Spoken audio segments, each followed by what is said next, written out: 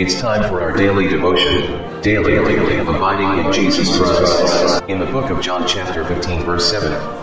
If ye abide in me, and my words abide in you, ye shall ask what ye will, and it shall be done unto you. A daily devotional ministry project of Cristuto Genobaga from passages taken from the Holy Scriptures with quotations from the Spirit of Prophecy by Ellen G. White. Daily abiding in Jesus Christ.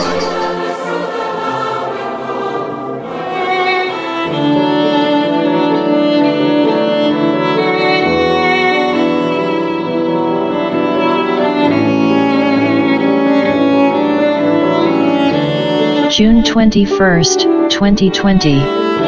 Romans 7 verses 6 to 12. Verse 6. But now we are delivered from the law, that being dead wherein we were held, that we should serve in newness of spirit, and not in the oldness of the letter. 7. What shall we say then? Is the law sin? God forbid. Nay, I had not known sin, but by the law, for I had not known lust, except the law had said, Thou shalt not covet. 8. But sin, taking occasion by the commandment, wrought in me all manner of concupiscence. For without the law sin was dead. 9. For I was alive without the law once, but when the commandment came, sin revived, and I died. 10. And the commandment, which was ordained to life, I found to be unto death. 11. For sin, taking occasion by the commandment, deceived me, and by it slew me. 12. Wherefore the law is holy, and the commandment holy, and just, and good.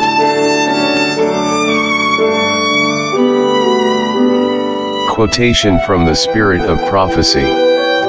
The law of God, from its very nature, is unchangeable.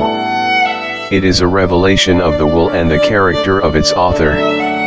God is love, and His law is love. Its two great principles are love to God and love to man.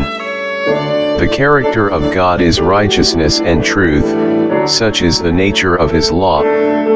Such a law, being an expression of the mind and will of God, must be as enduring as its author.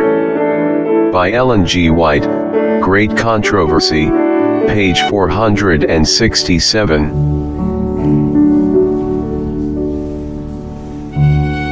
Our prayer for today. Dear God, our Father in heaven, you are all-powerful, holy, just, good, and most of all, you are our loving Father.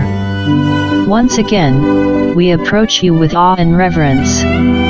Today, we pray that you help us to love you and love our fellow human beings. Give us the power through the Holy Spirit to faithfully obey your law.